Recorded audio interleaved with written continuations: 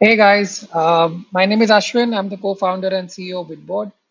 In this presentation, I'm going to explain as to what you can do if you are facing an issue regarding uploading a screen recording, but the screen recording file that you have uploaded is of a larger size. Because what we have done is, in order to ensure that the tool is a little more stabler, and the fact that we want that users do not put heavy files on the platform, we have restricted the background video uh, feature to just 6 MB. The file should be of just 6 MB.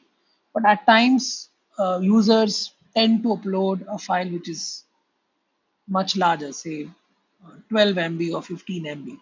In that case, I will take you through a website which is called freeconvert.com/video compressor.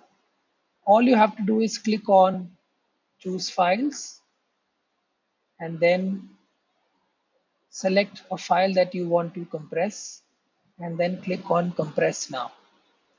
The file will get compressed to below 6 MB, and that you can upload as a screen recording or as a background video of your choice on the tool.